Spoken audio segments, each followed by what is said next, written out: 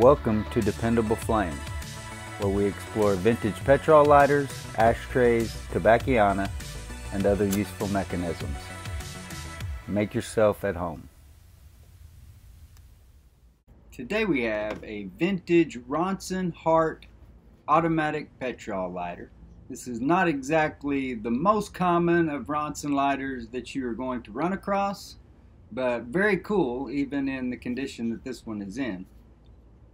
It's a lighter that I've been wanting to get my hands on for a good while. So when this showed up a couple weeks ago in an eBay auction that started at about $10, but with a make offer option, I went ahead and offered 20 bucks and was glad to pay that plus the small amount of shipping that the seller had dictated. You will see right off the bat that there is plenty of wear to the lighter. It maintains a good deal of its paint, but the paint has extensive damage. There are also dents, dings,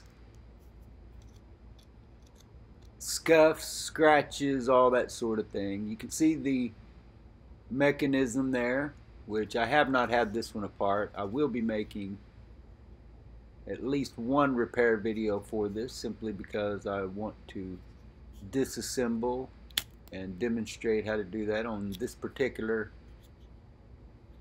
model with this particular mechanism, simply because it is smaller than most.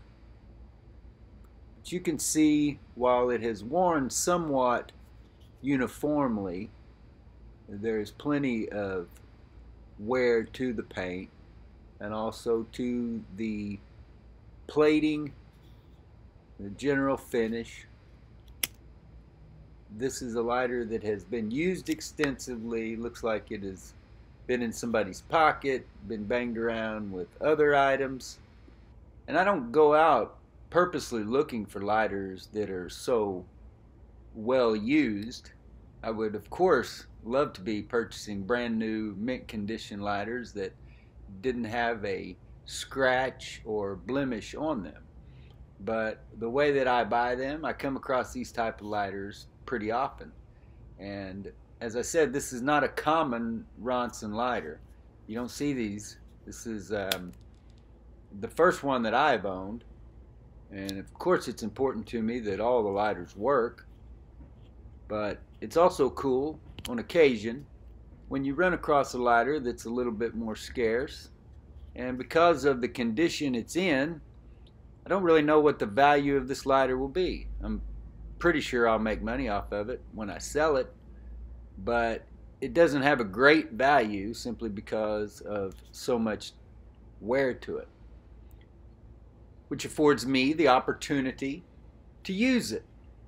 That's one thing that I don't know that everybody who collects or fiddles around with or sells, repairs, trades, whatever it is that got you involved with cigarette lighters. There are a lot of folks who've put a lot of money into them, and in the meantime, I don't know how much real enjoyment they get out of their lighters other than simply looking at them on a shelf. There are prominent collectors that show their collections off. One particular, my lighter, on Facebook has a lot of cool lighters. But I've only, out of the hundreds of videos I've seen of very cool old vintage lighters that are sparking, I've only ever seen him light one. Some other folks have lighters so nice that there's no way they would ever pull it off the shelf and put it in their pocket. Here I'm comparing this. I don't even remember now. Somebody corrected me on the Ronson lighter Facebook group page about what this round Ronson I have in my right hand there, what that model was. I don't remember now whether that was a Rondette Junior or Regent Junior or Rondette.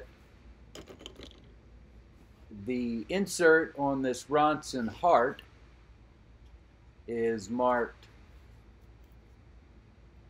not only with the patent number and all that, but Ronson Rondette.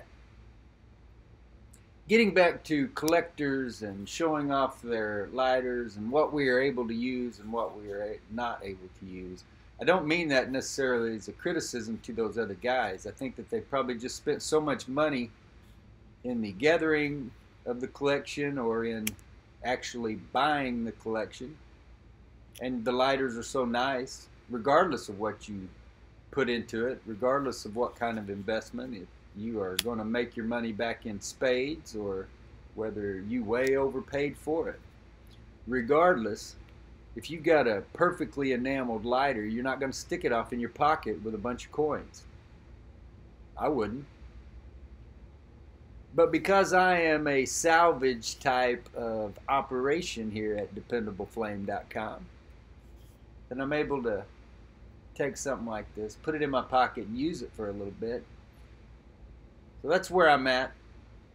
Over the last few weeks, you guys know I've taken some time off, and I will be back with the videos on a more regular basis, and also keep an eye out on the website.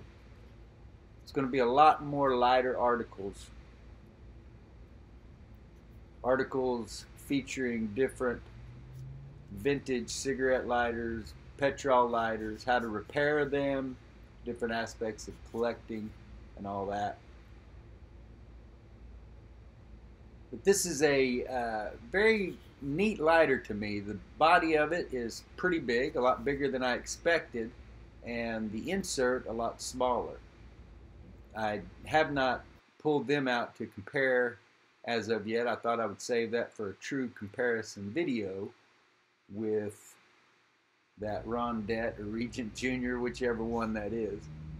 So keep an eye out for that in the days or weeks to come. But all in all, I'm very happy to purchase this lighter for a pretty small amount for such a scarce example of a Ronson automatic lighter. Same basic mechanism, I believe, as the Gem and the Princess. Could be wrong. I'm not an expert on Ronson lighters. I'm not really an expert on anything other than Petrol lighters in general and the function of them, the repair, maintenance, all that sort of information. So while there are some awesome collections out there, I don't even really have a collection compared to most of these guys that have been around the hobby for so long.